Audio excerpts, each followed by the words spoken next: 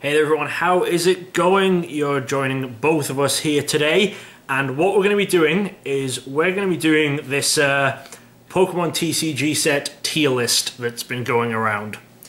We're going to discuss it and we're going to try and come to a consensus on each set. Oh boy. We're probably not going to do it. We're in the kitchen because we've got cups of tea and the dogs are about because this is going to be a long one to record. Alright, so basically what we have to do is we just have to decide on a ranking for the sets, decide whether they are S plus tier, S, A, B, C, D, E, F, or F minus. Alright. Alright, let's just get on with it. Base set. What are your thoughts on base set? So I mean it's got a huge nostalgia factor. Yep. Some really good cards that, like, I don't know what I'm trying to say here. Like the cards that you think of when you think of Pokemon. Yes, it's got your classic Charizard, Blastoise, Venusaur, all that stuff. A lot of the artwork is Sugimori stock art. Yeah. Especially on the holos, I think. It is just Pokemon on a plain holo background. Yeah. So probably lose some points for that. I don't have a problem with Sugimori stock art because it's like... I like backgrounds. Yeah. I feel like he's really got the... Like, when you think of a Pokemon, sure, you want the Sugimori kind of interpretation of it, at least once. But, yeah, I mean, it's definitely going to be a high upset. Yeah, I think, obviously, we're basing this kind of more on, like, collectability and just aesthetic appeal rather than any sort of playability or anything. And I think it having 4 different... Yeah, it has the 4 unique sets, so it has the first edition, Shadowless, Unlimited, and then the base 2000 final print run. Has a lot of interesting extras and errors and stuff going on through it, so there's the... I think my favourite is the Wartortle with the evolution box era. Wartortle that evolves from Wartortle. There's the Blastoise that's missing the stage. And then if you count them, there's the Trained X A and B. Right. That's whether you count those as part of the set. I don't think I do. Okay. I'm thinking A. Weirdly, that's kind of where I was settling. Okay. As we were talking about it more, I probably could have gone up into S, but I would be happy with it. Let's put it into A. We can always move it later if we find that we're being too harsh. Okay, so Jungle. Anything to say? I mean, it's very similar stuff to base set, but I think it's a lot. It's the first set, obviously, where they doubled up on the holos and the rares, because in Japan it only had holos, it didn't have non-holo rares, so there's a double up there. But it does introduce the evolutions in the TCG, which we're a big fan of those. And if we looked at the errors of the last set, the full holo era set that misses the symbols, very cool. Yeah, that's a really cool set. I don't think it's as good as base set overall. I think I agree with that, other than the Eevees. Yeah, I think I'm floating B or C. What are you thinking? I think B. I would be good with. Yeah, I don't think it's quite as low as a C. Okay, now Fossil.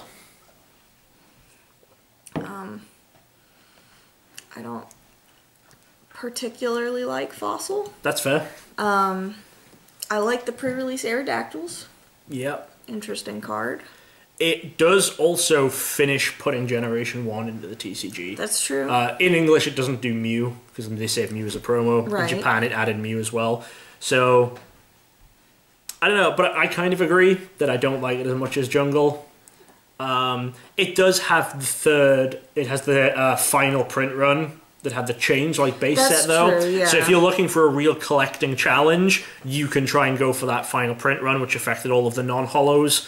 Plus the Holo Zapdos as a promo, where again the copyright date was changed to 99 to 2000. Yeah. So I'm inclined to stick with B again. I was on D until you mentioned... on D? Yeah, wow. Until you mentioned the Fossil 2000 print run. Okay. I think I would go up to C for that, but I don't think I could put it at the same level as Jungle. Okay, I think I could put it as... We'll put it as a C. We'll see what happens. And my reasoning for saying see what happens is we're at base set 2, a reprint set of a lot of base set and jungle cards. And while it's rubbish, like, it's just not a good set. Where are you going with this? I don't think anything that contains original art Charizard, Blastoise, Venusaur should be lower than a C. What? Even if the set is not good, you have that original classic art. They provide cheaper versions of those for people who want to own the art, but don't want to shell out for the expensive base set versions. So when we got to base set 2, my thought was, let's put it in F- and move on. Wow, okay. I think we need to save F-. So if we split the difference, we're in E? I could be comfortable on E. I wouldn't put it much higher than E, even with those original arts. My thing is fully based around the original arts. Like, it's not a good reprint set. It came out way too soon.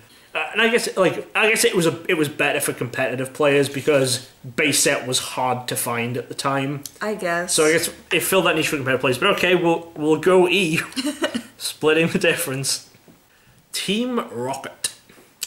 Introduction of Dark Pokemon. Right. I'm also not a huge fan of the Team Rocket set. Okay. I like it quite a bit. It also has the first Holo Trainer cards. That's true. Which is an interesting way to go, because the first one's all of the Holos are Pokemon. Mm-hmm. So Holo Trainers is nice. Any interesting Pokemon? Dark Dragonite? Dark Dragonite's a very popular one.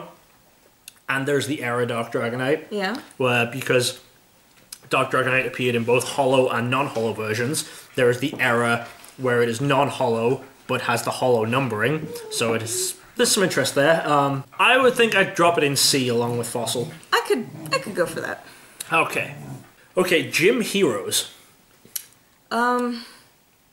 So I really dislike a lot of the art in this set. Okay. But I like the idea.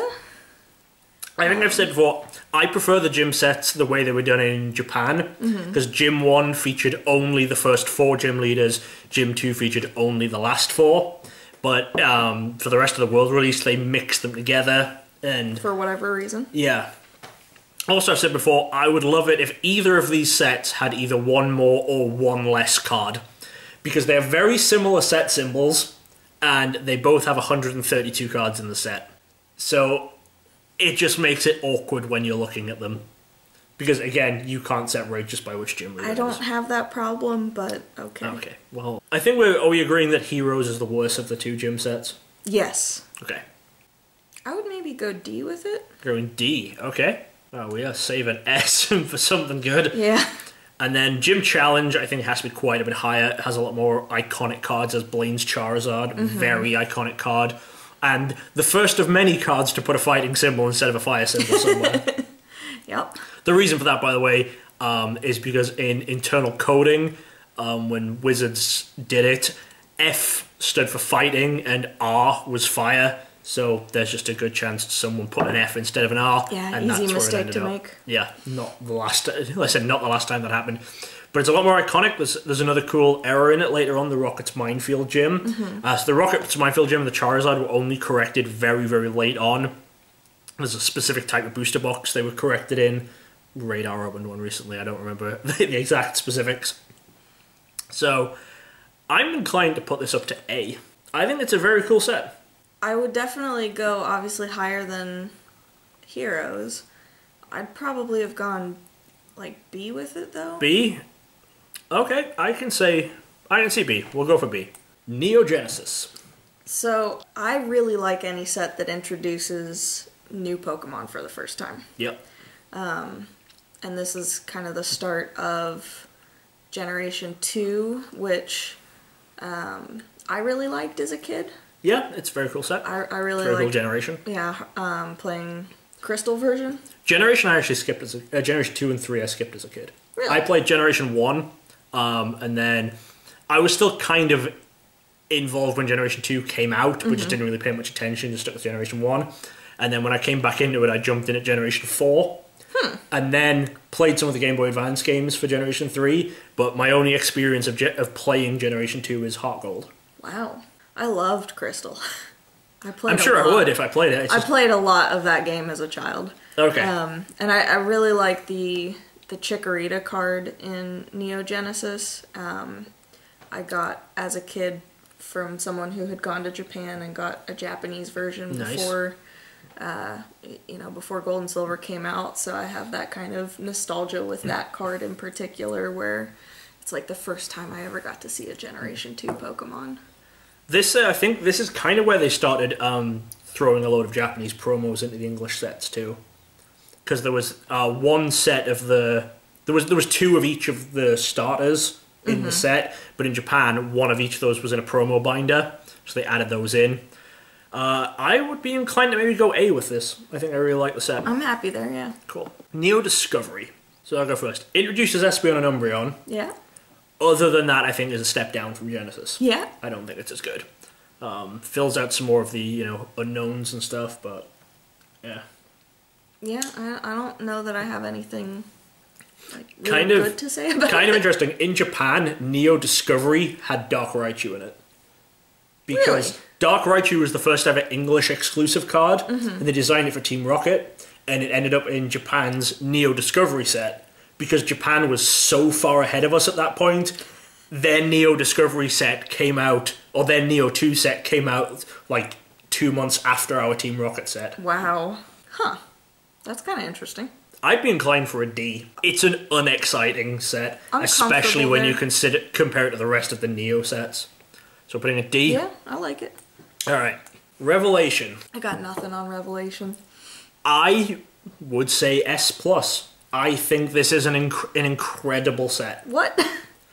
So, continuing with the introductions of Pokemon, you have your first introduction of Celebi. You have the legendary dogs.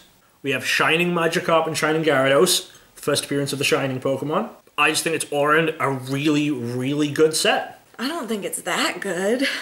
Do you think it's... And actually, when you said that, when we were looking through my binders earlier, like, I didn't see it at all. Okay. As I was flipping through the binder, I was down in, like, the DE range. Really? Yeah. I guess you like Celebi and the legendary dogs a lot less than I do. Yeah, I mean, I like the dogs, but not anywhere near. Okay, so so we have to decide between S+ and D. Wow. Oof. I mean, I would still maybe like it in S. I mean, the first ever Shining Pokemon. For the full rest of the TCG, the standard became some sort of special extra type of Pokemon that got added at the end of sets. So there was Shinings, then there was the EXs, there was Gold Stars, there was Level Xs, GXs, etc. This was the first set that introduced that. Obviously, it's not the first secret rare because Dark Raichu had that in Team Rocket, but it introduced what became the standard for like the... And it's still going now. We have like the Rainbow Rares and stuff. Right. I think it is just a monumental set, and I also love the artwork and stuff in it too. The artwork was just fine for me. Like, I could maybe agree to put it in A, but I can't put it in S. God, it's all not right, that good. we're going in A. Well, I had that as S+, and I was going to suggest Neo Destiny as S, because I think there's another very, very nice set. I just don't personally like it as much as Neo Revelation. I imagine you're going to try and push it above Neo Revelation. I think I was going to put it below Revelation anyway. Okay, I thought you liked the light Pokemon a lot more. I do really like the light Pokemon, so I could maybe see it as like a B sort of set. Okay. But the rest of the set is... I don't know what you... Well, I was going to say I don't know what you're saving your S+ for, but I do know, and I'm going to disagree with it altogether. But, alright, There might be another one that I'm saving it for, so... I mean, could we put it in A alongside Revelation? Because I think that's the light, fine. Like I said, I would have had it in S with Revelation S+, because the light Pokemon are very, very cool as well. They are. And then you continue on with the other Shining Pokemon. What are the Shinings in Destiny? Celebi, Charizard, Mewtwo, Tyranitar, Steelix, Noctowl, Kabutops. Something. Yeah. There's 8 of them. I don't know. I mean, they're more iconic. So yeah. Well, I mean, I don't know, because they're more iconic Pokemon. I will say, obviously, Charizard, Mewtwo are more iconic than Magikarp, Gyarados. But Shining Magikarp and Gyarados, specifically Shining, are very iconic. Because the Shining Gyarados appearing in the Lake of Rage in the Gold and Silver games, and the Shining Magikarp, I think there was a Shining Magikarp in the anime at some point. I don't know. Potentially. And I think that as shiny Pokemon go, I think Gyarados is probably the pinnacle of shining Pokemon. I guess. Maybe until Genesect, because when he got his own movie. That's true, yeah. Oh, there's a dog barking. Alright, so we're going to match it at A? Yeah, I'm good at A. Okay. Alright, we've been joined by Elton because he won't stop attacking Cass. And we're on the Legendary Collection. I really like this set. It is a much better reprint set than base set 2 by a long shot.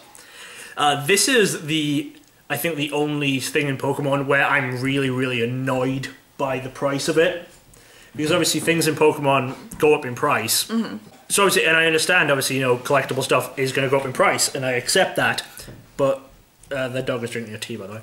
But for Legendary Collection, the packs were built to play sealed with. Mm-hmm. So if you, for example, open Alakazam as your holo, your pack is going to have a Kadabra and I think 2 Abras in it. At least, yeah. I think it would be so cool to sit and play sealed with Legendary Collection.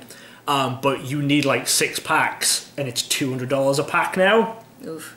And yeah. I can understand the price of it as a collectible, but it is way too much money that I would want to pay to tear the packs open and then play with the cards. Yeah. So that's one of the only ones where I'm actively annoyed at how much they are, and I really wish they were lower, but it's because I want to play with them. Legendary Collection, I actually found some packs when I was in college. Yeah, you have a nice Legendary Collection binder. It's quite full. Yeah. And I didn't know at the time that the set was basically made for playing sealed. So, when I opened the packs, I was a little bit disappointed at how many duplicates I was getting. Like, how many Caterpie I opened from those handful of packs. And I think if I had known, it would have been cool to try to do some kind of tournament at the time with those. But... And even though I don't like how they look, it introduced reverse holos. Yeah, and I love those reverse holos. I love that the more you look at them, the more your eyes hurt. Yeah. God, I feel like we're hovering around S for Legendary Collection. Are we about to put Legendary Collection higher than every set that came before it? I could see it. It's got those. It does have the original artwork again of Charizard. Yeah. I think it has Dark Blastoise, and I don't think it has a Venusaur at all, which is weird. I think it has Dark Blastoise, right? Yeah, I think it does. Because I think they didn't want to reprint Rain Dance. That makes sense. It's probably the reason, because Rain Dance is was such a powerful mechanic. All right. I could see it. Let's put Legendary Collection in S, and then let the dog with his nunchucks outside. Alright, Expedition base set. So this is the start of the 3-set e-reader series. Although the e-reader's capability did continue into the EX series, but these were basically, you could scan the cards into an e-reader which plugged into a Game Boy Advance, and it would give you some extra information or something. Good points. I mean, this is going to come up for all 3 of the sets. Absolutely fantastic artwork. The artwork is really good.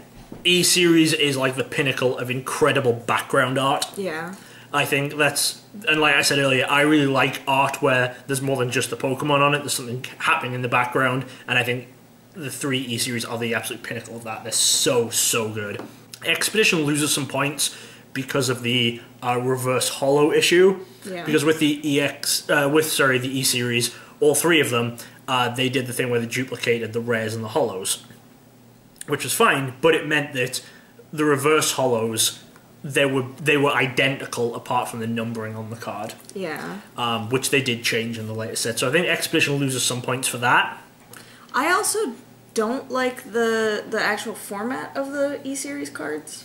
That's fair. I think that assessment. It takes up a lot of the space that could be used for artwork, or just don't like it. I think it was something where if it had ever actually gone anywhere with it, that maybe it would be cooler, but I didn't see that. So I feel we're hovering around B or C for Expedition. I'd probably put it at C. Okay, let's go for C. And then we move on to Aquapolis. So Aquapolis and the next set, Skyridge, were actually 2 separate Japanese sets merged together for one jumbo English set, because Wizards of the Coast knew they were close to losing the license, so they were just getting as much out as possible. So the Japanese sets were for Aquapolis, A Town on No Map, and Wind from the Sea. I think that sounds right. And what you were saying with artwork, like background artwork, I absolutely love Aquapolis. There's cool so much cool artwork for particularly A Town on No Map. And introduced crystals for the first time. We got 3 crystals in the set, including Crystal Lugia. Yeah. Which is incredible. They don't do reverse hollows for the crystals in this set, which is an odd decision. Or, well, doing them for this, but not for this, and for doing it for Skyridge, I think it's an odd decision. If they just left them without for Skyridge as well, I think it would have been better than changing it. But I think Crystal Lugia is one of the nicest looking crystals. It is a really good looking card, yeah. So, where are we landing on Aquapolis, do you think? So, artwork-wise, I would put it in S tier. I think I could see bumping it down, but it's definitely higher than Expedition. I think I could put it... Well, yeah, it's definitely way higher. I could put it in S. Okay. It's a very cool set. Skyridge. Skyridge does not do it for me like Aquapolis does. Okay. It still has, like, similar, very good artwork. Crystal Charizard again. Crystal Celebi looks gorgeous. Crystal Celebi is a very, very good looking card. Yeah, there are some good crystals. There are a lot more crystals in Skyridge, aren't there? There are 6. And just 3 in Aquapolis. Yeah. But, like, same issue with... I don't like the hollow subsets. Well, so for anyone who doesn't know, Aquapolis and Skyridge, they numbered the hollows separately, so the hollows were numbered like H1 out of H32, etc. And they did that so that they wouldn't have reverse hollows, because they again duplicated up the hollows and the rares. And I guess any set maybe loses a little bit by duplicating the hollows and the rares, but I think the hollow subset is better than just making the reverse hollows for the hollows as well. I guess so. So I think I would only be comfortable dropping it to A if we have Aquapolis in S. Oh, I would have probably put it in B. It's like the story for Aquapolis is really what bumps it up for me. Okay. And I don't have the same like connection with the Skyridge story. Okay, I guess I'll go along with you, and we'll go with B. Alright, so moving on to when Nintendo, TBCI, whoever took over the game from Wizards, and we're starting with Ruby Sapphire. I don't have too much experience with the early EX sets, so I'm deferring to you a little bit. So, for Ruby Sapphire, kind of similar to Neo Genesis, I like how it introduces the new generation of Pokemon. We get to see a lot of brand new Pokemon. I really like the reverses in the set. Okay. Even though they're kind of garbage quality, the rainbow pattern on the reverses for Ruby Sapphire is, I don't know, it's just pleasant to look at. Okay. I think one thing to mention with the EX series is there are codes on the bottom of them. Just, I don't know what they relate to, but each common can have 3 different codes, and each uncommon can have 2 different codes. I know this goes at least up to Legend Maker. It might go all the way through the EX series. But it's one of those ones where it makes it a challenge to collect, but it's not a satisfying challenge. Yeah, it's not like Base 2000, Fossil 2000. And like, we don't really know what caused the differences in the codes. We don't know why they're... Obviously, the reverse hollows only have one version of the code. Like, common reverse hollows, you can't get all 3 codes. That would be an absolute nightmare. So where are you thinking, Ruby Sapphire? Where did we put Neo Genesis? Was that A? Well, Neo Genesis is in A. I think I would put it in B, because it's still a solid intro set, but it's not quite the first 2 generations. That's fair. Alright, Sandstorm. Sandstorm is another set with a lot of good artwork. Introducing the Gen 3 fossils. Yeah. That was kind of the flagship thing of the set, introducing the Gen 3 fossils, and Armaldo was the pre-release promo. And I think this is where they started putting patterns in the reverse foils, right? Or was that later? No, I think that's later. I think that was Magma Aqua they started doing that. Was it that much later? And it might have been Dragon. I don't think they did it for Sandstorm. I might be wrong. I thought Sandstorm was the one where they had the patterns in the back, and Dragon was the one where the patterns were in the back, and then the Pokeball was in the bottom. No, the Pokeball in the bottom was Fire Red, Leaf Green. You're miles off. I'm miles off. Wow. Yeah. So, either way, Sandstorm is not that memorable because we can't remember what the reverse hollows look like. No. I can't even think of any, like, real good Pokemon other than the fossils in there. D, E, F? E or F? Pick one. Let's get our first F on there. Alright. Okay. Dragon. Definite improvement over Sandstorm. Yes. Dragon has the TV reporter, right? Yep, that's the TV reporter where it is the last card in the set that would get a reverse holo, but they just forgot to print it as a reverse holo for the vast majority of the print runs. I think it was only the very final print run where they actually added it to the reverse holo sheet. Whoops. And that was the print run that sold mainly in Europe. So for Americans especially, getting the reverse holo TV reporter was really difficult, and it's still just miles above the rest of the reverse holos in the set in terms of value. So it's cool to have something like that in a set where there's a bit of a story to it. Set also introduces Salamence. Yeah, Salamence is a nice, like, kind of popular Pokemon, like one of the pseudo-legendaries, Yeah. I think is what they refer to them as. So what are we thinking, maybe a C? Yeah, I could see that. Alright, Magma Aqua. So, Magma Aqua has a lot of art that is... This is one of the first sets where they really tried to do 3D kind of computer-generated art. Right. And I hate it. Okay, I absolutely despise it. that's fair. I really hate that they didn't stick with it, too. Okay. A lot of the trainers at the end, for example, are still the 2D Right. kind of Sugimori art. Okay. And I don't like the layout of the cards. I really don't like this set. This is probably my F- set. This is your F- set. Wow, I knew it was going low. I didn't think it was going that low, but as I said, I'm deferring to you on these. It was a very playable set, though. 2004 Worlds, the Team Magma decks just swept. But okay, we're not counting playability, so it's now in F-. Hidden Legends. Is this the one that introduces the Reggies? I think so, yeah. They are EXs in this set. I think it's their first appearance. And I think that's kind of the story of the set, I think they are the Hidden Legends. Makes sense. Because they are in the games you have to understand Braille and catch a Relicanth to go find them. Yeah, I never got that far. Yeah. I think in Emerald they replaced the Braille with like unknowns or something. That would make more sense. At least you can sort of read it. Right, you don't have to go like learn Yeah. a whole new... I do like a lot of the other artwork in Hidden Legends, I believe. The Reggies themselves are... They have like the cracked ice foiling on the EXs, I think. They do, that's So, true. I think the artwork is good, but I don't think that artwork plays well with the cracked ice foiling. Yeah. Maybe like a D on this one? Okay. It's like not bad, not good, it's just, it exists. Okay. Fire Red, Leaf Green was kind of a throwback set to the first generation. I'm not 100% sure of all the Pokemon in that first generation Pokemon, but they might be. So you have some very cool EXs too. You got Charizard EX. I think Blastoise has an EX in this set. Is this the set with the Ditto subset? Not subset, but...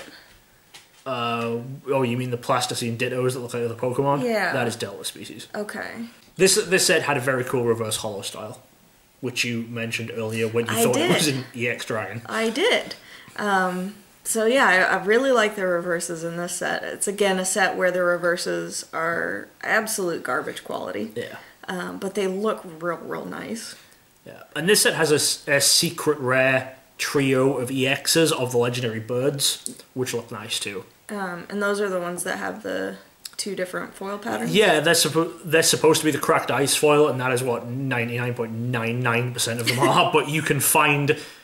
if you look hard enough, some Cosmo, like the regular Cosmo style EX foiling of the legendary birds from the set. I don't know whether it must have been some sort of error or they changed it for a tiny bit of a print run or something, but you can find them. They're just incredibly hard to find. I think that in itself puts it above Hidden Legends. Just because of that kind of cool chase for that. It also has a box top of Charmander, which is really cute. Yeah, that Charmander is pretty cute. Yeah.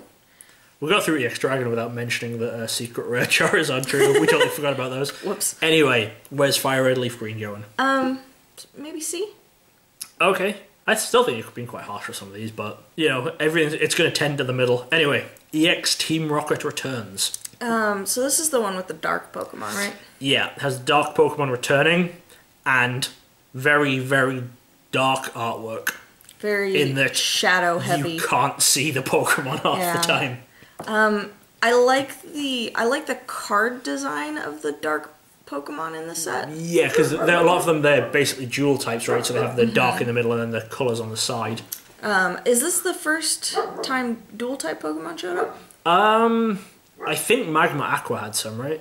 Oh yeah, you're right. It did. Yeah, it had some like the metal types with I think all the EXs in this set are Team Rocket's Pokemon. Yeah. Which I'm not a huge fan of because again, it has the like dark, shadowy artwork, and they all just if you put them all next to each other in a binder, they aren't all popping different colours like the others would be. It's all very dark and bleh. This one I think is pretty low for me. Okay. What about what are you thinking? Because it seems like you're kind of back to sets where you know about them. Unseen Forces is where I really kick back in with sets I know, but I was thinking an E. Yeah. I think just because on the basis that we're not a huge fan of the artwork, I think that's where I'd put it. Now, we're about to hit a 2-set run where they have incredible looking reverse hollows and the worst quality reverse hollows ever. Like, I think these 2 sets, Deoxys and Emerald, you can open a pack and just watch the reverse curl. You can just put it on a table and it will just curl up. They're really, really bad for that. But they do look amazing. They do look really good. So, and Deoxys has the Stadium Challenge Deoxys, which is a very, very rare tournament promo card. It was, I think, said to be 50 given out. Wow. There was just one event, there was one Stadium Challenge that year, so it is a very rare promo card, and that Deoxys, that artwork has a lot of different variants, and I think the Stadium Challenge and the Regional Challenge look very cool because the stamp is in the lower right corner of the artwork, but Deoxys' hand is like out like that in the artwork, so the stamp is right in his hand, and those are basing it just on those 2 promos alone, I think it looks really cool. Yeah. But the set as a whole is also a very cool set. Yeah, it's got a lot going for it. We totally forgot to mention that Team Rocket Returns introduced gold stars. Oh. Maybe we should have bumped that up a little bit, but... Yeah, but they're actually cool gold stars in Deoxys. Yeah. It's Rayquaza, Latios, and Latios. And they are hard to grade because of the same issues with the reverse hollows. I mean, so Deoxys has not just that card of the Stadium Challenge and the Destiny Deoxys, but it's got a bunch of other forms of Deoxys, so that's really cool. I really like the stars in the set. I really do like Deoxys quite a bit. Yeah. Where are you thinking? Is this like a B? I was thinking B. That is where I was going to go. Okay, we'll drop it in B.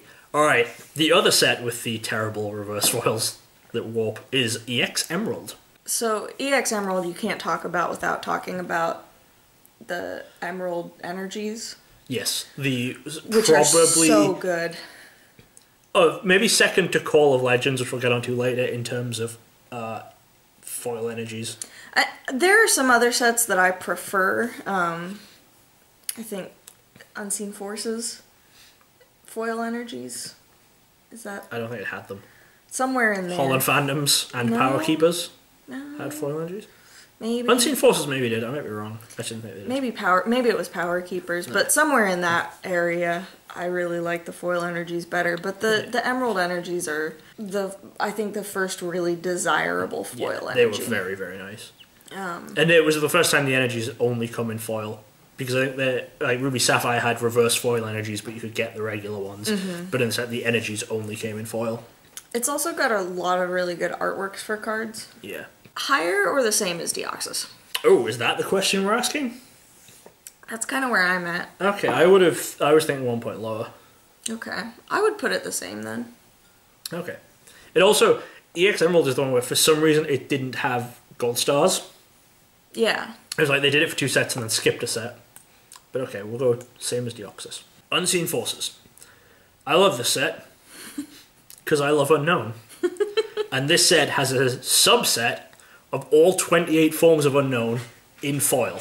That subset is very cool. It is very cool. It introduces the exclamation mark and question mark into the TCG, and in English it introduces Unknown R, because we never got the original Unknown R in English, because it was a promo card in Japan that never got translated in time before Wizards lost the license. And the rest of the set is very cool. The first 3 evolutions are hollows in it, and they look great. The Ho and Lugia both have really nice artwork too. I'm trying to think of what stars are in this set. Oh, it's the dogs. It's the dogs. Oh, yeah. The value is tanked on them because of one guy, but they still look really cool. Good, yeah. Yeah. So I'm thinking an A for Unseen Forces. I'm a huge Unseen Forces fan. I'll give you it. Yeah, I mean, I would. But the A was already me prepping for the talk down from an S, because I love Unseen Forces. I'll give you an A. Okay. But also because of what's coming up. EX Delta Species. So this is the one that you weren't expecting. This is my set that I love, that I don't really talk about as much. Okay. I absolutely love the idea of the changing Pokemon species. Yeah. I think it had some dual types. I know that like all of the evolutions are their regular type plus metal, I think. Okay. As foil in the set. And the dual types in this set look so good. They really, really do. They are, I think, the best looking dual types they have ever made. Yeah. And this is the set with the original 3 evolutions as EXs as well. Mm-hmm. So, I think if you're going to say S+, I think I'm on board. Yeah, this is my first argument for S+. Yeah, my first argument for S+ got bumped down to an A. But okay, we'll go with it. I can't... It's a good set. I can't think of a bad thing to say about Delta Species, other than the common uncommon codes thing, which exists throughout the whole era, which you can't really mark set too much. So, okay. It's up there. Alright. Holland Phantoms. Similarly good, but it's not quite on the same level of Delta Species for me. Fair. It has those nice foil energies, which are pretty similar to the Power Keepers ones. Yeah. And it has the secret box topper Mew that is foil as a box topper, and then non-foil in the DVD of Lucario and the Mystery of Mew, or whatever it's called. So it's a cool set. Can we maybe put it in A? Yeah. I'm not sure if it's an S. In Delta Species, we didn't even mention the Gold Stars, which is Kyogre, Groudon, and Metagross, which is cool. Yeah, they're fine looking cards. Alright, Legend Maker. Very cool artwork. I don't remember what's in Legend Maker at all. Reggie's as Gold Stars. A really cute Growlithe. Forever Alone Ammonite. I love Forever Alone Ammonite. It does have some... solid. It's got some alright stuff in it. It does have some good stuff, yeah. I'm thinking a B. Yeah. Here's where the argument's going to happen. So this is my second argument for S+.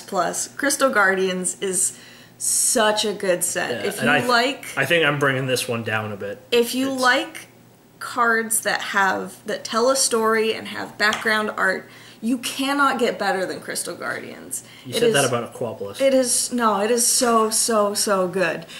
Like, just the whole area is covered in crystals. There's crystals in every card. It's fantastic. I might let you have an S. You're not having an S+ on Crystal Guardians. What's wrong with it?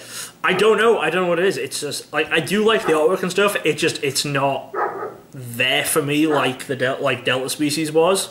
I don't know. It just feels like there's something missing to me. I don't know, and I don't know what it is. I could not tell you what it is. All right. I guess that's fine. All right. Dragon Frontiers. I feel like it's got some good stuff.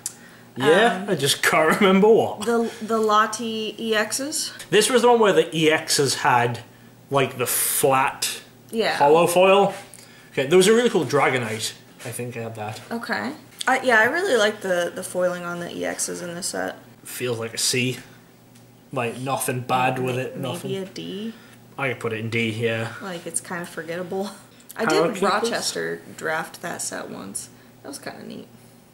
I once Rochester drafted Shadowless base set. Oof. Alright. EX Power Keepers. I can think of what the set symbol looks like. I can't think of anything else about it. It's got a Vaporeon Gold Star in it. Okay, does that have all the Eevee gold stars? It has the first 3, and then Espeon, Umbreon were in top 5. Right. Yeah, those are good gold stars, especially the Jolteon. Yep. Well, the Jolteon was playable. It was playable, and it looks real good. Yeah, but Vaporeon's Vaporeon. So it is. I don't, but that might be all the set has going for it. Because I don't think any of the EXs was super memorable, though there was like Claydol, and I only remember Claydol because it was the first ever EX I pulled. And that's the only reason I remember that. Okay. I can't think of any of the other EXs off the top of my head. Is Banette in that set? Question mark? I thought that was Crystal Guardians. Maybe. The fact that we can't remember. Oh, is this an E? Am I putting... Okay, this is an F- set that Vaporeon Gold Star is bumping 2 places. I don't know if it's that F-, but... Speaking of F- sets... No, Diamond and Pearl's alright. Diamond and Pearl introduced some new Pokemon. Yep. They used the level X's, which I like the level X's as secret res. Yeah, I probably should have looked at the Diamond and Pearl era sets before we started this, because now they're all blurring together for me. Yeah, so Diamond and Pearl obviously has the starters, Dialga and Palkia in the set, and then it's the final evolutions of the starters are the level X's for the set. And Empoleon had that weird thing where it had an error on it. It was printed with a Poke Body instead of a Poke Power. Yeah. Or the other way around for half the time. C? D? What was it? I think C. Okay. So Mysterious Treasures is Yeah. But it has Secret Rare Time Space Distortion, which is a very, very cool card. And it introduces the Lake Trio, and I quite like the Lake Trio. But they're pretty... those original Lake Trio artworks were pretty generic, though, right? Yeah, they weren't over the top good. And their level X's weren't for a couple of sets. So yeah, I think maybe E. I think Time Space Distortion is all that this set really has going for it. Alright. The level X's for this one were Magmortar, Electivire, and Lucario. I mean, Lucario's cool, I guess. And got a tin promo immediately after the set was released. Oh, yeah. Alright. Secret Wonders. You're not going to argue with me on this one. Secret Wonders is an alright set. It's not terrible, but it's going in F- because someone thought it would be a good idea to hold back 7 reverse hollows from the set and make them only available in blister promos. And nothing else that this set does can forgive that, because that was the worst decision anyone's ever made. F-, move on. Right. Great encounters. Darkrai was like the flagship introduction of Darkrai. Heatran? No. Not Heatran? Heatran was Legends Awakened, I mean, not introduction, but I think he was in the set. No, because I think his introduction was Legends Awakened, wasn't it? What? I thought that there was a theme deck for him for Great Encounters. No, there was one for Legends Awakened. Alright. The theme decks for Great Encounters, there were 3 theme decks for Great Encounters. There were Dialga, Palkia, Darkrai. Then So I don't remember those theme decks at all. Yeah, I think the set was fine, but not great. So I think it's maybe a D. Okay. That's where I'm going to put it. Alright, we're on to Majestic Dawn. Love this set. Love it. Leafeon, Glaceon? Introduced Leafeon and Glaceon with their level X's. The Leafeon level X was like incredibly playable. Glaceon level X was the first card I ever sold because I pulled 2 of them and eBayed it off for £26. Nice. Spare one. It was pretty Not good. bad. And it has the stadium in it. I think it's what's called Dawn Stadium or something, where it's the 2 of them running. That stadium looks really cool. And it has the other evolutions in it too. It's a very cool set. I love the set. Are we thinking S+? Can we think of anything against Majestic Dawn? What do the reverses look like? I mean, it's still just flat They're just reverses. flat reverses. Yeah. I mean, that's the only... It's not even really a negative, it's just like... Because that's a exciting. thing that happens over the whole era. Yeah. So. I guess... Alright, we're putting Majestic Dawn as our second S+ set. Legends Awakened. So this was the Heatran one. Okay. It had also all of the forms of Deoxys. Okay. Who else was I'm trying to think who the other theme deck was. It was Regigigas. Heatran and Regigigas were introduced in this one. I like Regigigas. Was this the first time we saw Regigigas? Yeah. I feel like the artwork in this set is one of those ones where it's fine. Yeah. This was the one where the Lake Trio had their level X's. Okay. And it had the super playable Uxie. But we're not counting that, but just everyone likes the Uxie. And the Zelf was playable too. Yeah. So this is... Like a C? Okay. Higher, lower? I think I was thinking B, but I can go for a C. Okay. Alright. And now on to the only set that shares its name with, like, white power nationalist websites, Stormfront. At least its full name is Diamond and Pearl Stormfront. Diamond and Pearl Stormfront. So a huge thing for this set is the secret rares, the reprints of Charmander, Charmeleon, Charizard. Yes. With the new, like, 3D artwork, yeah. which I really liked. And Stormfront is where we started the subset of shiny Pokemon. I love There was, them. like, the next 3 or 4 sets, I think, up to Supreme Victors, that each had 3 reverse holo shiny Pokemon, which were numbered separately, so those were cool. Other than that, I really liked some of the Pokemon in Stormfront, the Gyarados especially. Yeah, well, that was the super playable one, right? Yeah, it was where it was doing 90 for no energy. Yeah, super playable, but it's also it is cool artwork. A good looking card. I think there's a lot of the artwork in that one is cool. I'll say that. What are we thinking? Like a B, maybe an A. I could put it in A. Okay. I think I'll take it. Yeah. Okay, Platinum. We introduced some stuff. Did we? No, we didn't. I mean, there was... I think all of the Pokemon had been introduced by then. Oh, no, Shaman might have been... I think this might have been the first Shaman. Oh, maybe, yeah. And that... Was this Shaman level X? Or was he later? Ooh. No, this was Shaman level X. That's a good... I like Shaman level X. Yeah. This one also had the really weird Dialga, where it was a metal type, but the reverse holo was colorless. That was quite funny. That's pretty neat. Yeah.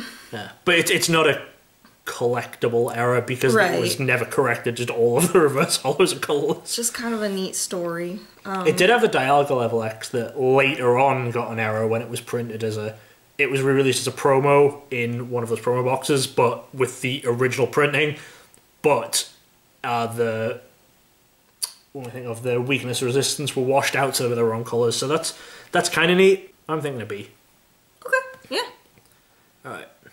Now, Rising Rivals has the Rotom subset. Oh yeah, I really like Rising Rivals. It's very cool. Oh, and it has the... Oh, Platinum, we didn't mention, had the secret rares of Scyther, Electabuzz, Hitmonchan. Which is kind of cool. This one had the secret rares of, like, a base set Pikachu, Flying Pikachu, Surfing Pikachu. I love those. And yeah, it has the Rotom subset, so there's 6 cards with the Cracked Ice foil only appear like that. It's the 5 new forms of Rotom, plus Charon's Choice as a supporter that does something with Rotom, but I don't know what. Pronounced Charon? I don't know. So I think I'd throw the set up to an A for that, because I think it's... Is Rising Rivals where Luxray was? Yes, Luxray level X, the bane of players' existence. And that was the expensive card at the time. So I'm not a huge fan of the level X, but the baby of the Luxray, I really like the art of. Yeah, and then I think this is where... Was it this one or Platinum where the gym leader... Oh, Platinum I think is where the gym leader Pokemon started coming in, so stuff like Luxray was a basic instead of being a stage 2. Mm-hmm. So yeah, I would go A there. You go A? I think I'm good with that. Okay. Supreme Victors, I think, is the very forgettable one of the Platinum series. Yeah. There's a lot of... It's a big set with not a lot going on. Much else to say? Or do we just put it as an E or an F? I think it's an F. That's fair. Then jumping back up, Platinum Arceus is a nice set. Yeah, I love the subset for Arceus. There's the 9 different types of Arceus, and it has like the circles in the middle, so if you line them all up, it has an outgoing motif of all the... I've only done that like once, and it was really satisfying. Yeah. Other than that subset, what else is in... That is a good question. I feel like there's something good in it. Well, there's a few Arceus level X's. Right, yeah, there's like 3. There's 3 of them. One of them was decent. There was a couple of other level X's, but I can't remember what they are. I don't know, I feel like I love the set, but I think I just love the Arceus subset. Yeah. I'm sure it was fine. There were some trainers and stuff that went with Arceus. I think it's probably middle of the pack then. You think it's C? Yeah. Sure.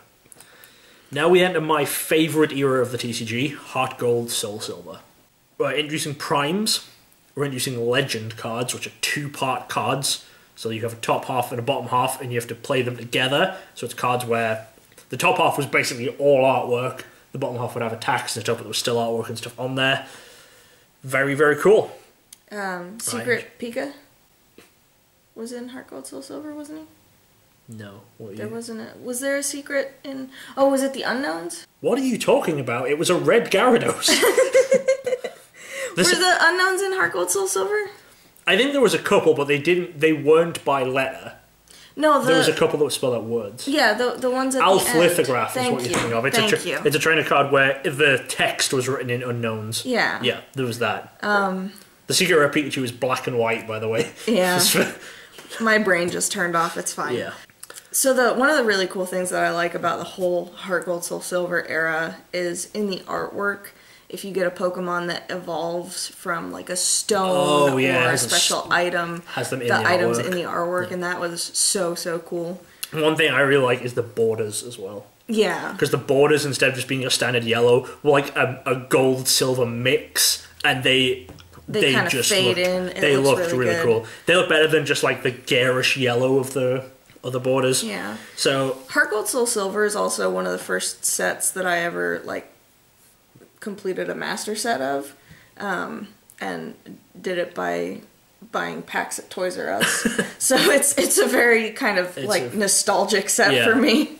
So it's up there for me. It had those basic energies with the incredible It hollow. did, yeah. They only came in non-hollow in this, but they look really nice. They have it's the energy symbol and then a silhouette of a Pokemon of that type, and then like a silhouette of a skyline or of a place in Johto.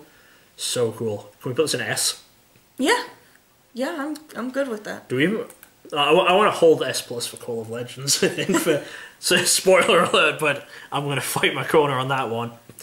Alright, so the next 3 Heart Gold Soul Silver sets, I think, take a little bit of a step down from Heart Gold Soul Silver, but they are still very cool sets. I think, if we're considering them all together, I think Triumphant is higher than the other two. Okay.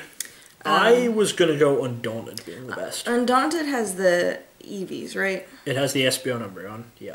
And it has... I think the uncommons of Vaporeon, Jolteon, and Flareon are in Undaunted as well, yeah. I just remember Triumphant being the set that I wanted to open packs for. I don't remember what was in Triumphant. I think that had Yanmega. Oh, yeah, that had playable stuff.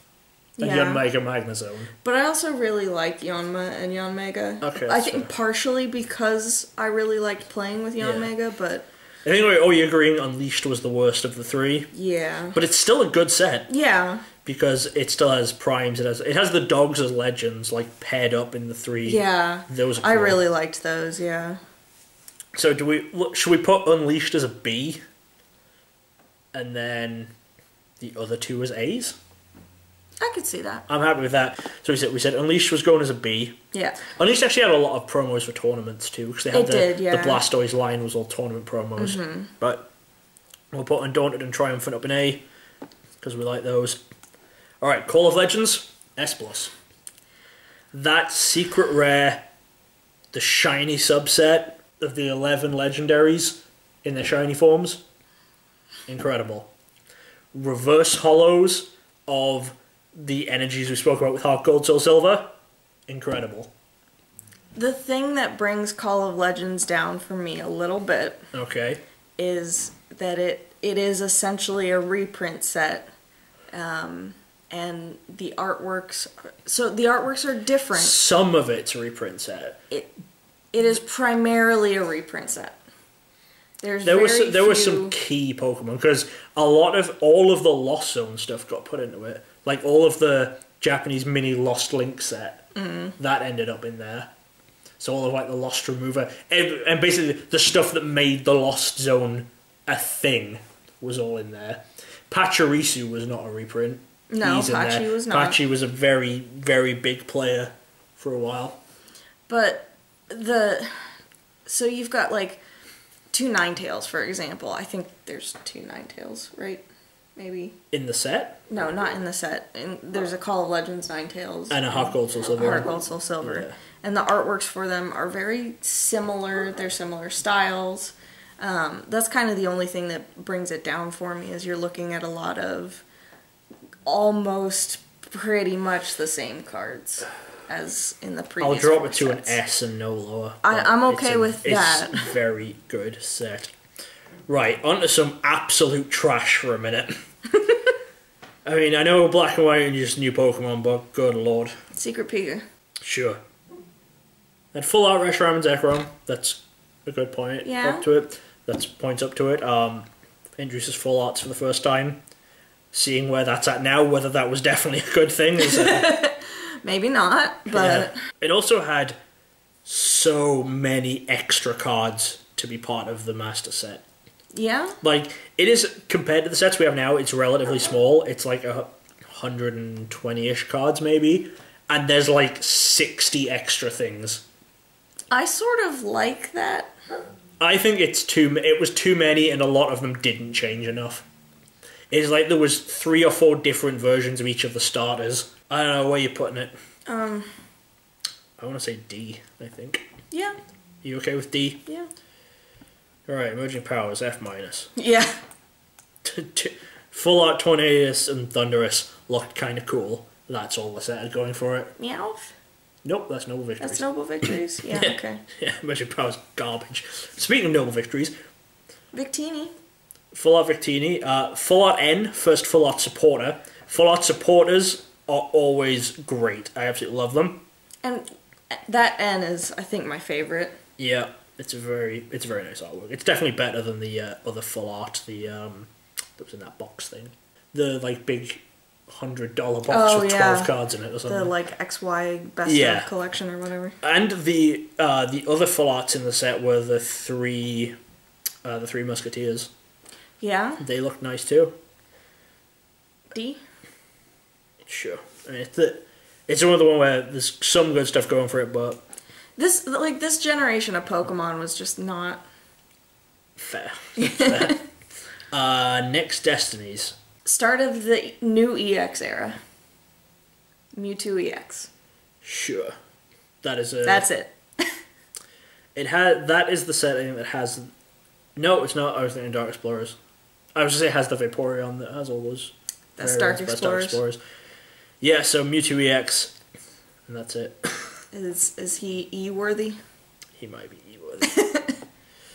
Dark Explorers is the one I was thinking of when I said Vaporeon. Dark Explorers, I think, has an argument for being one of the best Black and White era sets. It has Darkrai in it. Darkrai, which was... The Darkrai EX, which was not only playable, but, like, real spooky art. Yeah. The Evolutions. Yep. With... Well, the Vaporeon I mentioned, they did tournament promos of the Evolutions from the Black and White era. So Vaporeon has a regular version and a staff version of, it was for states, and they did it for states, but then outside of the US, they don't have states. Right. So they just have it called, it's just regionals. Again, I think that's what's on the stamp. I haven't looked at it in the longest time. But I don't think it's regionals. It's something territory, something weird. It's something else. There's basically 2 versions of Vaporeon and Leafeon, where the more common one is the purple stamp, and the rare one is the orange stamp. And the Vaporeon orange stamp is a lot rarer than the Leafeon orange stamp. And the staff version of that is the rarest Vaporeon in existence. And as I love Vaporeon, so I think it gets points there with a set where, as a promo, it has the rarest Vaporeon ever. It also had, as a set called Dark Explorers, it had a lot of dark types. Yeah, I think introduced Zorua, which is one of my favorite Pokemon. Yep. So it's a higher up set for me for sure. Okay, are we going A or B? I think B. Okay. It's not that good. Okay. All right. We next have Dragons Exalted. What were the dragons that we were exalting? Was this the introduction of Dragon? Yes, this was the first Dragon type set. Okay. Which I think is a cool thing. Yeah. But off the top of my head, I don't remember. I think was there a really playable Flygon? I want to say. I think Flygon was in the set. I don't know. Would make sense. This was the last set I actually bought stuff before I took a break from sets for a while. Up until you started doing sets for me. I feel like there's like a Hydreigon. Yeah, Hydreigon I think was a really playable one. Yeah, I think the only thing it really has going for it is the introduction of Dragon type. So C, D? What do you think? D. D, okay. Dragon Vault. It's our first mini set that we're looking at. Yeah. Had 20 cards plus 1 secret rare. The secret keyring? Yep, it was only sold in blisters, which came with 3, I think 5 card packs. Sounds right. And then a promo, which was one of the cards from the set with the set logo on it. I think the whole set was hollow. Yeah. Introduced First Ticket, which is a card which is now unplayable because it doesn't work with the tournament rules. Mm-hmm. But I mean, it was kind of cool as a mini set. It was a cool mini set. It was not a bad release, and some of the artwork for the set is phenomenal. Yeah. It has one of my favorite Dratini arts, I think. I like it. Okay, well, a C maybe, or you want higher? I would maybe go B. Okay, we'll go B. Boundaries Crossed. Introduced Keldeo. Yeah. Started the Ace specs and had computer search, which is nice. I like how the Ace specs look. Yeah. And computer search was a really nice one to bring back. Other than Keldeo. Yeah. Yeah. It had was this the first black Kyurem, white Kyurem? But they're not too exciting. They're just fused Pokemon. Yeah. I don't know. Should we put this in an E? Because it's got some okay stuff going for it. Yeah. Alright, and then here are the 3 sets that really blend together for me, are the 3 Plasmas. Because Plasma Blast, I know, is the Genesect one. Yeah. Because that has some cool stuff going for it. It's the introduction of Genesect. And the other 2 just have nothing. So, I mean, they have some more Ace specs and stuff, but... Yeah. Plasma Freeze has some good artwork in it. I think all of the Plasma sets kind of share this a little bit, but Freeze in particular has a lot of the artwork where in Black 2, White 2, some of the region has frozen over. Yeah. So it's got a lot of like icebergs and like snow in the background. So that's kind of the thing that I would say Freeze in particular has going for it. Also, Which one's the one with Full Art Colress? I was just gonna say one of these sets has Colress. Full Art Colress looks nice. I think that's Freeze. The Golden Ultra Ball looks nice. Whichever. I think the fact that we can't distinguish them apart. Yeah. Is, which I mean, it might be a bit on us, but I think there's a bit on the set. So should we put Storm in F? Yes. Because I think we agree that Storm is bad. I'm pretty sure Freeze is the one with Colress. I mean, think I would only up it to like an E though. So I think maybe put Freeze and Blast in E. Okay. Now we come on to one of the most frustrating sets in Legendary Treasures. So the reason it's one of the most frustrating sets is that there's only a reverse holo in like one in every other pack. Yeah. If that, because of the Radiant collection subset or whatever. which is like 32 cards. Yeah. Which they looked cool. The Golden Reshiram and Zekrom looked cool. Yeah. But the fact that not every pack has a reverse holo in it for a full-size set is... a little irritating. Yeah, I think it really puts me off, that set. So, I really like the Radiant Collection subset. The Radiant Collection set is cool. I mean, I think if we were ranking Radiant Collection separate from Legendary Treasures, it would be really high. Yeah. But I think that bumps Legendary Treasures up a little bit for me. Well, yeah, but it was starting in F- for me, so bumping it up a little bit isn't going very far. I'm at maybe like I would have maybe put it at a C, but I could see going lower. I mean... I think while the Radiant Collection is cool, it's such a small part of the set. I guess so. And just doesn't do enough for me. I think I would put it as an F. Can we go E? I guess so. Okay, so we're into XY. Thoughts? XY starters were Fennekin, Chespin, Froakie, right? Yes. Okay, so I like Fennekin. I like Froakie. I don't like anything else in XY. Okay. XY is one of the sets where I was still taking a break from buying sets or having sets completed. So, yeah, I don't know if there's anything memorable. It was still on. It was sticking with EXs at that point, right? Like it didn't start anything new. Yeah. Okay. What was going on with full arts in that set? Can you remember? There were some of them. Okay. I think. Probably the starters? Question mark. Genuinely no idea. That's how unmemorable the set is, I guess. Was that even Fennekin, Chespin, Froakie? When was Lytton? Lytton's Sun and Moon. Sun and Moon. Okay. So yeah, I don't know. Okay. I guess it's pretty low. Probably. All right. So what are we even saying an F? Because we're just so unmemorable we don't remember it. Yeah. All right. Well, now we come on to some Charizards. Charizard the set. There's what, like 7 Charizards or something in here? There's a lot of Charizard in Flashfire. That just reminded me we didn't mention the secret rare Charizard in whichever plasma set it's in. Oh yeah. Because there's one of them. I think that one's Blast. Maybe? No idea. Has the error in it though. Yeah. Alright, so yes, so many different Charizards with all those different forms and everything. But other than that, is it a good set? It's got full out Lysander. That's all I can remember from it. Yeah, I mean it's Charizard the set, so it gets to go up above some of the other junk that is XY. Not that high, I don't think. D? Sure, yeah, I'm there. I guess neither of us are huge Charizard fans. Yeah, I mean, he's my favorite starter, but... Yeah. Furious Fists. Mega Lucario the set. Yeah? I don't know, it's another one that's just not super memorable. Yeah? Right. I think a lot of the XY stuff is really, really weak. Yeah? I genuinely think XY might be the lowest era. Probably. I would agree with that. Maybe we can do a video later ranking the eras. Be a lot quicker. Yes. Shall we just put Furious Fists in E? F? I think F. Because it's just not memorable. Yeah. Phantom Forces? Phantom Forces has some cool stuff. Okay. It's good, a lot based around ghost types and stuff. Yeah. So it's got like the Pumpkaboo and stuff. He's in it, yeah.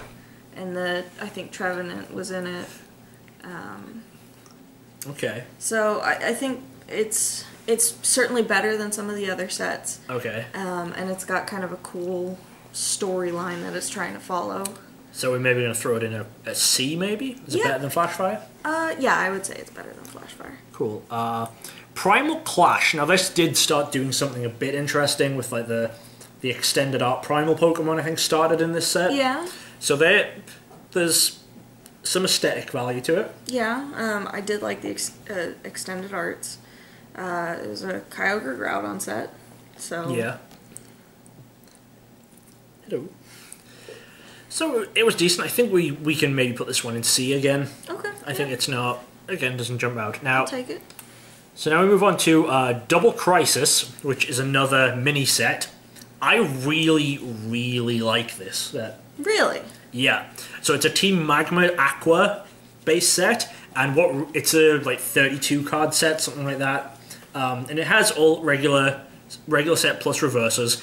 But what really makes it is that there are 2 EXs in the set. There's the Team Magma's Groudon and the Team Aqua's Kyogre, which have the main Pokemon and then just surrounded by other water Pokemon or fighting Pokemon or ground Pokemon. And I think they look so good. I think those 2 cards really do it. And the rest of the set is not bad. It's really nice. It's really heavily themed, which you can do when it's such a small set. So I would honestly say an A for this one. Wow. I think how much lower would you want to drag it? I don't think I was expecting that. I really, really like how this set looks. I like the EXs. I don't really like anything else about the set, to be honest. How far down are you pulling my A? It was not as memorable for me, I guess. I would have probably put it at about a D, because it does have some cool stuff going on. Wow. Yeah. So either a B or a C. Yeah, I guess so. I'll give you a B on it. Okay, I'll take that. Yep. Moved to a giant B category. Yep. All right. Roaring Skies, aka the Shaman Lottery. Yeah. Also had Rayquaza. Did have Rayquaza. And I love that Shaman. Well, it was for multiple reasons. Very Obviously, playable, very very playable. cute. The full art Shaman did look really nice too. I was also I got conferenced in on a phone call when that Shaman dropped. Like when it was spoiled? Yeah, when it was spoiled, and we were trying to translate it, so I was, I think, one of the first people who kind of knew what the Shaman was going to do. So there's a lot of just cool stuff about that particular card. Was that Bulbapedia people getting in touch with you? Yeah. And Roaring Skies also is the set with the really rare Dragonite era. Because so the Dragonite is a holo in the set, and it had a theme deck exclusive that was non-holo. And in a very, very small amount of the theme decks, it was listed as a stage 1 instead of a stage 2. So that is something really cool. So if you're looking to put together a master set and you want the errors in there, it's a very hard one to pick up. It's a nice challenge to try and get. And again, I think that this is another set with like a good story to it. Yeah, I didn't really see too much of the story in this one. It's Roaring Skies. There's a lot of birds. There's a lot of things fly. Well, I mean, so it's more of a theme than a story. Yeah. Okay. So what are you thinking? You thinking B, C? Yeah, I'd go happy. You'd go happy? Okay. I'd be happy to go B. Okay. Ancient Origins. So more extended art. It's just repeating more of the same, though, really, isn't it? Yeah. I don't think it's adding too much. Like Roaring Skies added some nice, interesting stuff. F. Yeah. All right. I don't think it's adding much. Now, if we want to talk about cool stories, the break sets were a kind of cool story. It was like two worlds colliding. Oh, yeah. You could see it in the artwork where there were portals opening up to like parallel worlds. Mm-hmm. And they introduced the break cards, which were cards printed sideways that you put over the top of your Pokemon, gave them like boosted HP, extra attacks. Mm-hmm. So it was adding something new. There was a nice story there, and it was nicely represented in the cards, I thought. Yeah. But the story is the good thing about the card art. Yeah. I think without the story behind it, I think the card art falls a bit. I think the cards where you can see that clash of worlds are really good. I think the rest of them... I'm talking about both break sets here too. I think if they fall down a bit. Breakthrough has an interesting error set where all of the breaks you can get printed upside down because they're printed sideways, so you can get them basically printed where they're facing left or right. Yeah. With the back facing the right way up. So that's a little bit interesting, but I don't think either of the sets is really doing too much. Yeah. Where do you think that puts them? Through at a C, point at a D. Yeah, I could see that. Because I think Through gets a little bit more just because of the interesting era story, but... Yeah, definitely. Generations. So... The set that should have been Evolutions. Yeah. I really liked Generations. I really liked a lot of the hype around the set. I didn't like that they made it standard legal and released it the way they did. That's fair. So for everyone people who don't play, cards go into standard 3 weeks after they're released. Generations was a set where it was being released over the course of a year in different products, starting with just... The only thing you could get, first of all, was a Mew pin collection, where it had 3 boosters and a Mew promo and a pin. And you couldn't buy boosters separately for these, like a lot of the other subsets. So for players... I know we're not judging this on playability, but players, like, those Mew pin boxes just went out. The first print run was just out because Jolteon EX was a very playable card. So people were just going mad trying to get the Jolteon. And so players had to be jumping on it because even though 90% of the stuff that was coming hadn't been released, it still became standard legal. Mm-hmm. And also, it was supposed to be a nostalgia set. While I love the set, it didn't hit the nostalgia factor in the way Evolutions did. That's fair. Evolution should have been released in the way Generations was, and Generations should have just been a regular set. Yeah. Because Evolutions didn't really add much playable, I don't think, either. It was just a very cool, nostalgic set where with original artwork, original border layouts, whatever. So I think that bumps Generation down quite a bit from where it would be. Ooh, but like think of all the good things with Generations. So I'm not saying put it low. I'm saying Yeah. just it's not. it's not like an S. No, I was thinking it would maybe be an A. Okay. Some of the other stuff I liked about Generations is so those sets that were coming out, like starting with the Mew, there was a plush and a figure release alongside it. Yeah, but I think once we start taking those into account, we're getting too far away from the actual TCG sets. I guess, but it's one of those things about like why Generations was so cool for us in particular to collect, because we do collect. Yeah, everything. but I still think even that I don't think saves it compared to the problems I had with it. I really liked Generations, but I'm happy to Like I keep said, it at an I'm A. saying put it in an A. I'm not saying bring it down really low. Okay. All right, Fates Collide. What's it doing? Nothing. Anything? No, Nothing. I would almost put Fates Collide at an F-. I did. I'm not going to put Fates Collide at an F- because of what's coming after Fates Collide. I really didn't like Fates Collide. I think we put Fates at an F. Okay. And then talk about the next set. Nope, let's not talk about it. Well, okay, Steam Siege does have the dual types. Yeah. And That's it's what it has. it is Steam Siege has literally become like a buzzword for terrible set. Like it's like a running joke. It's practically a meme at this point of how bad Steam Siege is. I think, And we got it in a sealed product a couple of months ago. Like Evolutions we also did, but Evolution has other saving factors. Steam Siege was terrible and we're still getting it. yeah. I put Secret Wonders in there because of the blister decisions. Steam Siege is staying there. Yeah, I mean, the dual types in the set are probably the worst looking dual types that they've come up with. Yeah, because it just cuts the card in half. The one other good thing, though, is that I think the dual types in that set were also shinies. Yes, but they were just regular uncommons Right. or whatever. So it's not like So, I mean, it didn't was feel like an special. easy way to get shiny Pokemon if that's a thing that you like. Yeah, but I think it then makes them feel less special. Alright, well, I tried Steam Siege, but you're gone. Yeah, you are. Alright, Evolutions. So I think it's kind of cool. I think I like it more than most people do. I think you like it more than I do. Probably. It's an okay set. It's a cool nostalgia set.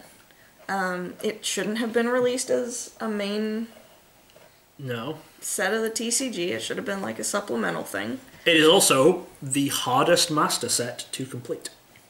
Period. Why In is English. that? Because you have 4 different 1 of 6 cards. So this was the first time that they did the ICs, the Intercontinentals or the Internationals or whatever they call them now. And they did a DC from the set was the promo for it. So you had a regular competitor one, which just had the stamp of the event. It just said, the first one was in Europe, just said Internationals. Or it might have said Intercontinentals, I don't remember which it actually said. Then there was a staff version. Then there was a one stamped Top 8. And then there was one stamped Champion. So at that event, there were 6 copies of the Champion one given out. Now, obviously, we knew there were 3 more Intercontinentals coming throughout the year. So we were like, okay, well, this one, it just says Intercontinentals.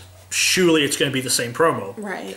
But it wasn't. We then went to Oceania next, and that one said Oceania on the stamp. And again had regular staff, Top 8 Champion. And then Latin America. And then North America. Yeah. So if you want to fully, truly complete the Master Set of Evolutions, you need 4 different Champion cards, each of which only has 6 copies in existence. I know a guy just trying to get the Champion cards, and he's stuck at 3. Can't get the 4th. It is... And there were obviously other Intercontinentals, but in future years, they localized the language. So there are, if you're just going for the English Master set, which is what most people would go for, the Ultra Ball, you only need the European one, the North American one, the Oceania one. You don't need the Latin American one because it's in Spanish. In some European ones, they were in German? Not the Ultra Ball. Not the Ultra Ball? Yeah, okay. and then after that, the next one was Choice Band, where the European one was in German and the Latin American one was in Spanish, so you would only need 2, 1 of 6 Pro Champion stamped cards. And then this year it's Pokemon Communication, and the Latin American one is in Spanish. We've already seen that one. We don't know about the European one. The North American one is obviously always going to be English. The Oceania one should always be English. And then the European one, I imagine it's going to depend on where they host it. So I think Evolution gets some points for being the true collector challenge if you want to go for that. But, you know, I don't think it's going to go up too high. Okay. I think there's some cool stuff in it. The full art trainers look alright. Yeah. The 5 secret rares that are actually in the uncommon slot all look cool. You've got Imakumi's Doduo, Bilingual Executor, and then the Flying Pikachu, Surfing Pikachu. Team Rocket. Team Rocket. Here comes Team Rocket, that one. So I think the set's alright. It's got some cool stuff in it, but it's not going too high. Are we thinking B or C? C, I think. C, that's fair. Also, even if you decide to ignore the champion stamp cards, you have a Staff Charizard to deal with. Yes. Alright, well, we've now doubled the season 8. We now no longer see our sets, so I'm going to have to move this down a little bit. Alright, we're at Sun and Moon. So, Litten, Poplio, Rowlet. Yeah. GXs. Yeah, start of GXs. Introduce Rainbow Rares too. Yeah, I think I like some of the stuff that Sun and Moon, the TCG, did. And it's really hard for me to not kind of take it down because of how much I hated the Sun and Moon games. Right. But I think as far as like starting an era, Sun and Moon was pretty solid. Even... And Rainbow Rares are cool the first time you see them. Yeah, the first time you see them, Rainbow When you open your Rares first are Rainbow awesome. Rare, wow, it looks good. Then when you see your 10th one, you go, oh, this looks the same. Yeah, and you can't tell the Pokemon apart in a binder. That's a little rough. And judges can't tell them apart unless they're staring right at the table. But the first time, you know, I think I could maybe go as high as an A, maybe a B. Ooh, I'm not putting an A. Okay. We'll do a B. Alright. Guardians Rising. Tapu Lele? I mean, that's just a playable card. That's the only thing I can think of. Yeah. In that Some of these early sets as well, they did have the secret rare golden energy cards, the basic energies. That's true. So those were pretty cool. I actually like those. Those are like some very highly desirable basic energies. But I don't think it's enough to save a terrible set. No. Were all the Tapus in Guardians Rising? Is that where... That must be where the Tapus got introduced. Because they're the Island Guardians. I don't think all of the GXs were in there. But... I think all of the regulars maybe made an appearance, but I don't think all of the GXs did. Okay. Because I'm sure Feeny is in Burning Shadows, at least. So, I mean, those are kind of neat. Yeah. It has all the Oricorios are in... I do like Oricorio. Yeah, I think all 4 versions of Oricorio are in Guardians Rising for the first time. Okay. So... I still think it's probably not as good as Sun and Moon. So it's maybe a C. Yeah. Charizard lottery ticket. Yeah, I hate this. I was gonna say, let's just throw it in like an F. We're gonna hit Crimson Invasion. And overall, Crimson Invasion is technically sort of a worse set. Because it doesn't even have the Charizard. But I think I prefer that. Because when you get one secret rare that is up top, massively valuable, it drives the rest of them down in price. So at least with something like Crimson, if you're opening a case or whatever, and you know you're getting 4 or 5 secrets, or whatever you're getting, they're all going to be about the same level in price. So whatever you get, you're going to knock off the same amount. Even if they're all garbage. Well, they are all garbage if you're opening Crimson Invasion. But with Burning Shadows, it's so much rides on whether you hit that Charizard or not. Yeah. So, I mean, even with Charizard, I'd throw it in an F, I think. Yeah. Okay. But before we hit Crimson Invasion, we come to another subset. Shining Legends. I really like this subset. I would like to put it in S+. Wow. I think it is far and away the best set we have had in a long time. So you have the Shining Pokemon. There was like 6 Shining Pokemon in the set. Looked great. They were pretty rare. They're pretty rare Pokemon. Yeah. It's again another one where you had to buy like boxed products. You couldn't just buy booster packs, and you couldn't buy a booster box. But yeah, it was so cool. And the secret rare Mewtwo. That's true. That's it has the Mewtwo probably in its the tube. best card that we've gotten. That is probably, that's going to be at least top 10 cards of the Sun and Moon era. Yeah. So I can't think of a reason to put it any lower than S+. I think it is a fantastic set. Yeah, no, I don't think I can think of anything either. I just kind of wasn't expecting it. I didn't know where I was going to go with it, but I can see it. I know this doesn't technically count, but the box sets that it came in had some very cool promos too. Because you got like Shining Celebi and Shining Lugia with some of the promos. Yeah. So, but yeah, I'm putting S+. It's a very, very good set. And then there's Crimson Invasion. Let's put that in an E and move on. Ultra Prism. The notoriously short printed set. Yeah. Had 1 print run and then never got reprinted. I think that would put it at an F- for me, just for it being so... Yeah, and like the reason they didn't do it is because they made a misprint in the first print run. Was I think the reason they said it was going to get reprinted to correct the error. And then they just never did, yeah. And there's nothing like particularly exciting in the set, but it's... I mean, if that misprinted card played the way they printed it, it would have been really exciting. Yeah. But yeah, it is... It's not great. It's just another one where they're doing more of the same. And I think, yeah, I'll take that, yeah. F- based on the fact that it's annoyingly hard to get because of just the fact they didn't reprint it. Yeah. Forbidden Light. Did that introduce Necrozma? I think so. It was like the Necrozma flagship set, kind of. Yeah. So I'm pretty sure it introduced it. Does it want to join Crimson Invasion in E? Yeah, probably. It's not doing a lot. A lot of the Sun and Moon sets, until we hit a few. There's a few good ones towards the end, but a lot of them are just doing the same thing. Celestial Storm, I think, is another case of just doing more of the same. But I think... What even is in Celestial Storm? I know you opened a lot of it. We didn't open a lot of Celestial Storm. Oh, did we not? No, that was the one where we were missing hollows right up until we bought singles. Oh, is that the one with the Delcatty? That was the one with the Delcatty that we just couldn't pull for love nor money. Interesting. Well, I can't even remember what's in it, so I'm fine with it being an F. Yeah, I think maybe we're being a lot more harsh on the Sun and Moon sets just because they're so recent in our memory. Yeah. That what's rubbish with them. Alright, let's get ready to argue because we have very differing opinions on Dragon Majesty. I hate this set. I like it. I don't love it, I like it. I didn't like opening it. I don't like how hard it is to complete. I mean, it's on par with the other subsets to complete. Like, if you're just talking about how hard it is to complete, it's on par with Shining Legends for how hard it is to complete, or Generations, or whatever. But it's not as much fun to open. That is true, because I think there's a lot...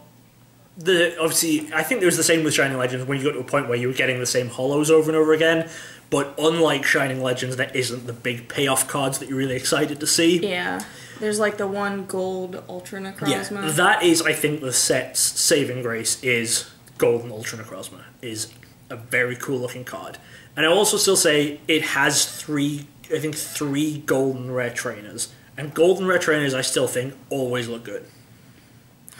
I'm not as big of a fan of golden trainers. I'm not saying we put it high. I'm thinking C or D, but I just don't think we put it down in F. I'll give you a D on it, I guess. Okay. Begrudgingly. So, Lost Thunder. So this is the Zorora flagship set. Yep. The huge Zorora flagship set. It's genuinely a ridiculous size. I think it might be the biggest set of the era. Maybe second to Cosmic Eclipse. Maybe, yeah. But it's I think fully in the doing more of the same, but with some cool cards. I think I prefer the artwork in this a lot more to like Forbidden Light. Yeah, Celestial it's Storm. got some like neat artwork going on, but it's not really... I don't know if I want to put it lower than Guardians Rising. I mean, if we got Guardians Rising in a C. I don't know. We're at a point where all of the sets sort of blend together because it's just... Well, I mean, we're about to go into the team-up era, which separates some things out. That'll separate some things, but it's like, just get the GXs, get the rainbow rares. Yeah. So I think you're right. I think it is a lot of the same. So, but like I said, I think I don't want to put it lower than Guardians Rising. I think it's on par with Guardians Rising. So it's a C, which I think puts it... I think it's maybe too high in comparison to some stuff, but I think it's... Yeah, like I don't think it's on the same level as EX Dragon. Yeah, or Fossil. But I think... Yeah, I think we're just...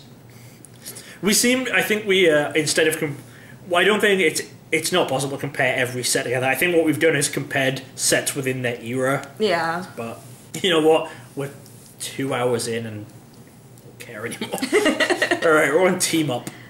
So Team Up added tag teams, which are cool. Yeah. I like tag teams. I like the art of tag teams. Yeah. Especially the alternate arts. Definitely. Was that... So Team Up was Pikachu Zekrom? Yeah, that was the big card that everyone wanted. And I think Gengar Mimikyu?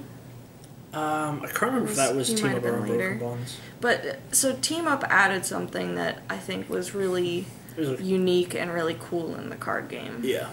I'm leaning higher, maybe like a BC area. Okay, I think I'll put it in B. I think we're okay going up there. Detective Pikachu. As subsets go, I really like it. So I mean, it's not like a subset in the same way like Shining Legends or Generations is. Right. It's closer to... It's a mini set. It's more like Dragon Majesty. No. Dragon Vault. Or Double Crisis. But I really liked it. I normally don't like the kind of realistic looking Pokemon. I sort of prefer the 2D, but I liked that they pulled in kind of the realistic from the movie. But I really like the Detective Pikachu set. Okay. And I know we're not taking it into consideration, but some of the other stuff that, like, the products that you had to get it. And that film. Yeah. So, I mean, I would want to put this almost at, like, an A or an S. I think I'll give you a B. I don't think we can go as high as an A or an S. But Detective Pikachu's so cute. The Detective Pikachu set is not on par with base set. Alright, fine. I think we're going in B. Alright, Unbroken Bonds. That's Reshizard set. Yep, that's Reshizard set.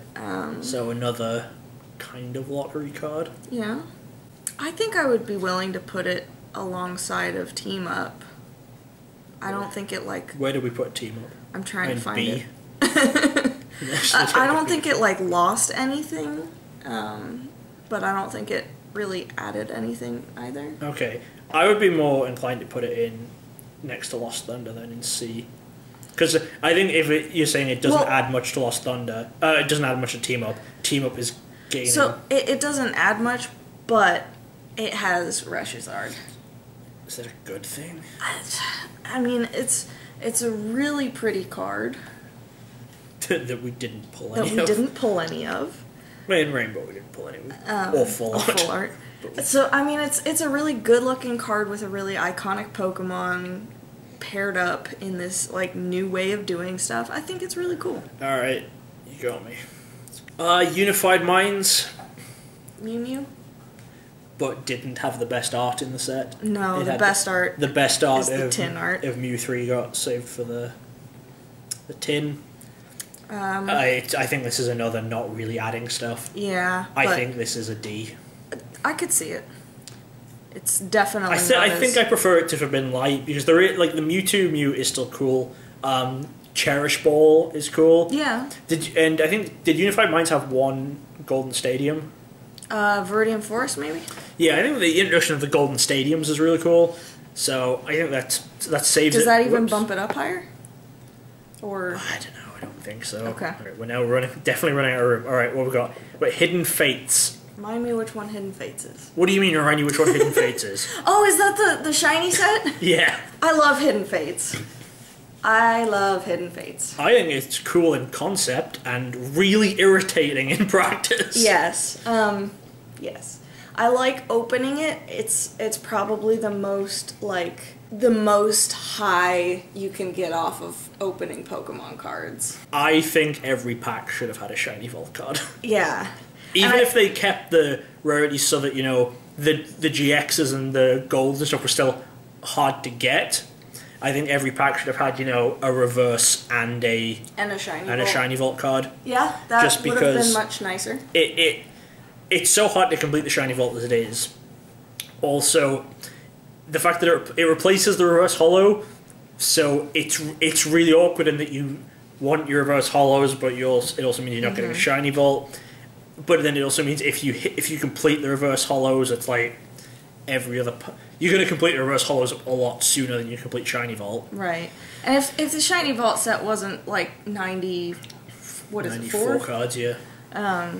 I don't think we'd have as much of a problem with it. But I mean, shiny Vault is still really, really cool. So I really like it. I like opening it, even though we've decided we're not going to get any more packs. It's something where I would... Yeah, that's just because of the availability too. And yeah, but it's something where I would like to open more packs. Yeah, So I think it's not like an S or probably even an A, but I do really like it. So I think in B. If you're okay with that? I'm okay with B. Okay. Alright. So Cosmic Eclipse. So on the face of it, it would look like it's just doing more of the same again. But they've changed the rainbow rares. Yeah. The rainbow rares now have a really nice actual rainbow foiling. So they all look different and unique to each other. They've also added the character rares, which are like full art Pokemon with a character on them, and they're relatively easy to get. You can get a set relatively easily. They're nice. The artwork on a lot of the regular GXs looks really nice, and the like alternate art full art, where you've got the trainers in with the GXs. Yeah. Like the Vileplume, I think, stands out. To me, it's got Erica. They're just a regular Vileplume GX with Erica in the background. Looks really nice. So Reshiram and Zekrom is Reshiram and Zekrom with N. The Silvally with Gladion. Oh yeah, that one's really good too. So I think we're definitely and this one adds more Golden Stadiums as well, which I really like. I really like the Golden Stadiums. So I think it's not just something that's adding more. It's expanding on what was already there in a really nice way. And it's a good way to end the era as well. That's true. And it's got like some really good cards in like Dialga, Palkia, Arceus. Oh, the alternate art of that, where they're the statue, that is incredible artwork. I really love that one. So how high are you wanting to take this? We've talked it up that it feels like it wants to be an A. But then I'm comparing it to other stuff, and I think I'm fine with it being an A. Okay. I think I do actually like it more than Hidden Fates. Alright, and then the last thing that we've got here is the Japanese exclusive Versus set. That's one that they've put in there. Interesting. Do you That's going to be on you. I don't really know too much about the Japanese Versus set. It was a really, really big set. I think that was one where every uncommon was a trainer. And it was basically, it was the gym sets for Johto. So it was gym leader's Pokemon. Okay. But it had like the platinum gym leader style mechanic, I think, where stage 2s were basics and stuff. Okay. So it was kind of cool. I don't know where to put it because I haven't. Like I can't really compare it to the other sets as well. Like the English set's kind of easier to compare to each other, but the Versus set is like really difficult to see where it would fit in with the English sets. It's very different, and we don't have experience opening it. Yeah. So let's throw it in a C. It's mid-level. I mean, I think as a set, it probably deserves higher, but it's hard to compare, I think. How's the artwork? Really nice. I'll put it to a B. That's pretty fair. Alright. So, to review, we've decided that the pinnacle of sets, the S+ sets, are EX Delta Species, Diamond and Pearl, Majestic Dawn, and Shining Legends. I'm beginning to regret my life choices. Yeah. I don't want to scrap this and do it over, though. S tier is Legendary Collection, Aquapolis, Crystal Guardians, Heart Gold, Soul Silver, and Call of Legends. That actually isn't too bad. Yeah. Just so the S plus just looks ridiculous. A's are the base set, Neo Genesis, Neo Revelation, and Neo Discovery. Apparently we really like Gen 2. Apart from Discovery. It was so it's Genesis, Revelation, and Destiny. Okay. Unseen Forces, Holland Phantoms, Stormfront, Rising Rivals, Undaunted, Triumphant, Generations, and Cosmic Eclipse. That's a nice spread of... Yep. B level, we had Jungle, whichever gym that is. I think that's Challenge. Oh, we said Challenge was the better one. Skyridge, Ruby Sapphire, Deoxys, Emerald, Legend Maker, Platinum, Unleashed, Dark Explorers, Dragon Vault, Double Crisis, Roaring Skies, Sun and Moon, Team Up, Detective Pikachu, Unbroken Bonds, Hidden Fates, and the Versus series. That's a good spread too. C, we said Fossil, Team Rocket, Expedition, Dragon, Fire Red, Leaf Green, Diamond and Pearl, Legends Awakened, Arceus, Phantom Forces, Primal Clash, Breakthrough, Evolutions, Guardians, Rising, and Lost Thunder. Just seeing it now, just seeing with EX Dragon and Fire Red Leaf Green sitting directly below Detective Pikachu. I'm also regretting what we've done here. D's, Gym Heroes, Neo Discovery, Hidden Legends, Dragon Frontiers, Great Encounters, Black and White, Noble Victories, Dragons Exalted, Flashfire, Breakpoint, Dragon Majesty, Unified Minds. E, Base Set 2, Team Rocket Returns, Power Keepers, Mysterious Treasures, Next Destinies, Boundaries Crossed, Plasma Freeze, Plasma Blast, Legendary Treasures, Crimson Invasion, and Forbidden Light. F, Sandstorm, Supreme Victors, Plasma Storm, XY, Furious Fists, Ancient Origins, Fates Collide, Burning Shadows, and Celestial Storm. And F-, I'm still surprised we've got Magma Aqua in F-. But Magma Aqua, Secret Wonders, Emerging Powers, Steam Siege, Ultra Prism. Well, that was an adventure. That was something. I think we, at least as we were going, justified the choice every time, but it felt like we were judging each set completely independently. Yes. Especially outside of eras. Yes. So that was a fun way to spend 2.5 hours. Well. So we hope you enjoyed. I'll put a link in the description for the tier maker. You can go make your own tiers. Let me know if you agree. I'd be shocked if you did or disagreed with what we've done here. Let us know what you'd move up, what you'd move down. Hopefully you guys enjoyed, and we'll see you next time. Bye. Bye. Thanks for watching. Check out some more videos right here. And don't forget to subscribe for more awesome Pokemon content from DJ Gigabyte. Gotta catch 'em all!